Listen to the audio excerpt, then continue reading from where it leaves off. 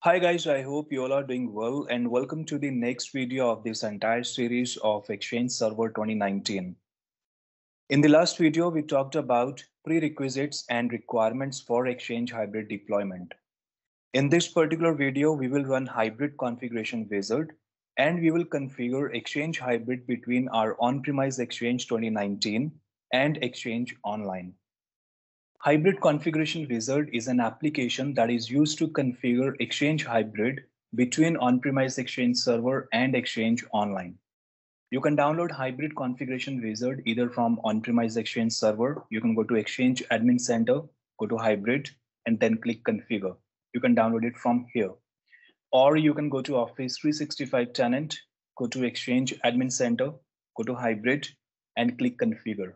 You can download it from here as well. However, you should always download the latest version of Hybrid Configuration Wizard. Go to your on-premise Exchange server, go to browser, and here type https aka.ms/hybrid wizard. Press enter, and this will download an application. Now, this is Hybrid Configuration Wizard application. Make sure you are downloading this application on your Exchange server. So let's run this application. Let me close this window. So this is Hybrid Configuration Wizard welcome page. You can click on next.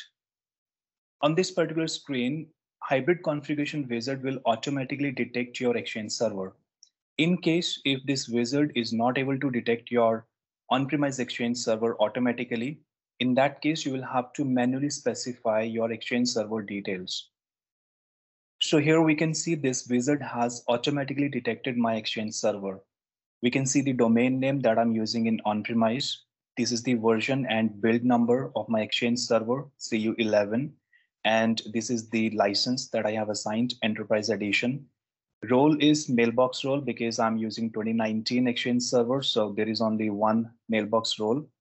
And this is the site name where this mailbox server is installed.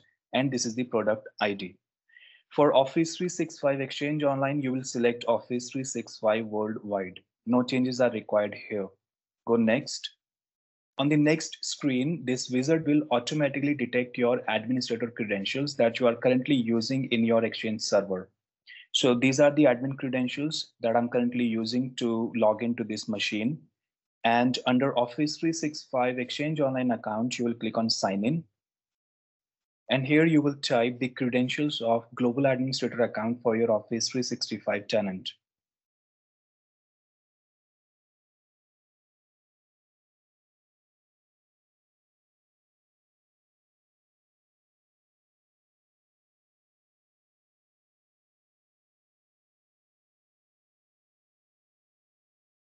Click Sign In. So here we can see the credentials are updated and click Next. So now this wizard will try to connect to your Exchange server and to your Office 365 tenant. So for Exchange server, it is succeeded.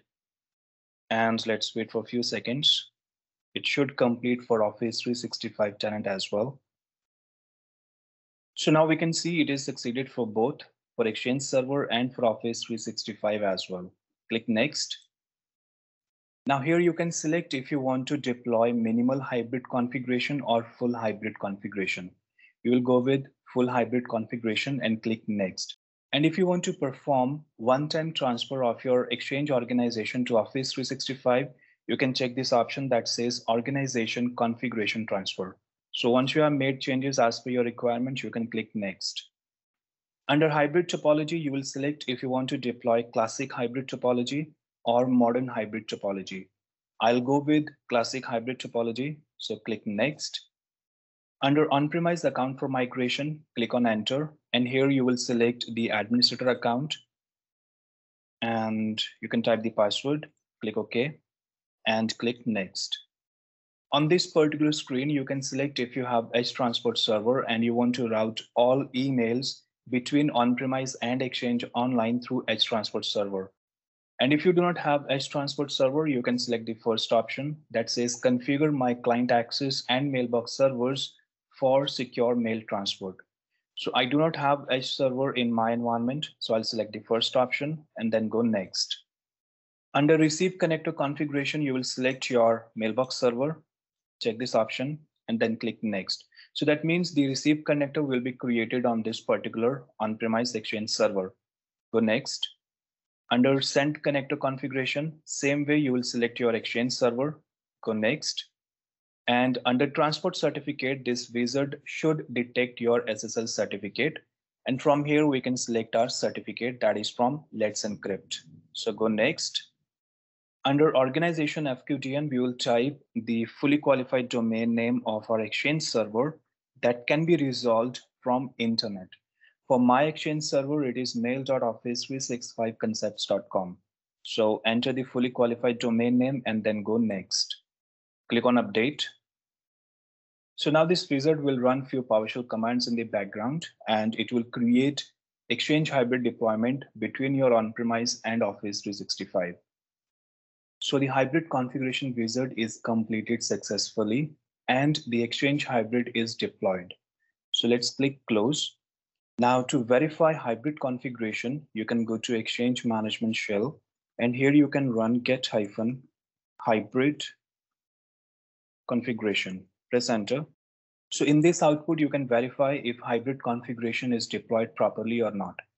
Receiving transport servers shows the host name of my mailbox server. So that means this mailbox server will be responsible to receive emails. Sending transport servers is again the host name of my mailbox server who is responsible to send emails. On-premises smart host is my mailbox server. Domains is the domain that I'm using in hybrid office365concepts.com. I'm using this domain in on-premise and in Office 365. So this domain is being used for hybrid configuration in my environment. In features, you can see what features are enabled with this Exchange hybrid topology. FreeBusy, Move Mailbox, that means onboarding and offboarding, mail tips, message tracking, OWA redirection, online archive, secure mail, and photos. So all these features are enabled in this Exchange hybrid deployment because we selected classic hybrid deployment while running hybrid configuration wizard. Rest, we can see the certificate name that is binded with this hybrid configuration. And rest, you can check other details as well. Apart from this PowerShell command, there is another way to check hybrid configuration logs. In Exchange Server, go to C drive, go to users, then go to the admin account who is currently logged in. And here, go to app data, go to roaming, Microsoft, and click Exchange hybrid configuration. Open the text file. And here you can see all the Exchange hybrid configuration logs. Whatever hybrid configuration wizard has done in the background, everything is logged in these logs. Now, once you configure Exchange hybrid, and if you go to Exchange Admin Center, you can click on Office 365 tab, and from here you can manage Exchange Admin Center. Go to Recipients. Here I can see my Global Administrator account. If I go to Office 365 Exchange Admin Center, Recipients, I can see the same mailbox here as well. So after configuring Exchange Hybrid, you can manage Office 365 Exchange Admin Center from your on-premise Exchange Admin Center as well. So this is the another benefit of hybrid configuration. In the next video, we will understand the migration process in Exchange Hybrid. We will understand how mailbox migration works and what happens in the background when you migrate a mailbox from on-premise to Exchange Online in Exchange Hybrid. So that is all for now. I will see you all in the next video. Thank you guys. Thank you for your time. Take care.